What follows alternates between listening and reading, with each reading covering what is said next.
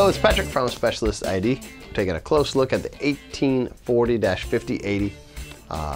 It's a vinyl shielded badge holder. This card is designed to block the information on 13.56 megahertz RFID cards when they are inside the holder.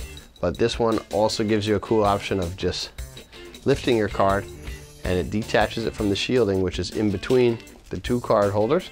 At that point, you can access the information on your reader, and then when it clings back into place, the information is protected. And so I'll go ahead and give you a quick demonstration of this with a couple ID cards that I have. You can slip one card in on the front and one in on the back. Now both of these cards are secure inside of the vinyl holder, and you can see it's a nice fit. They're kind of like clinging to the shield in the middle.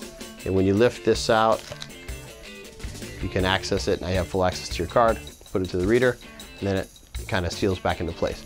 If this little plate in the middle gets dirty or attaches, or kind of like too much dust starts clinging to it, you can always just wash it off with a little soap and water, and it will stick nice again, and then it will keep protecting your cards.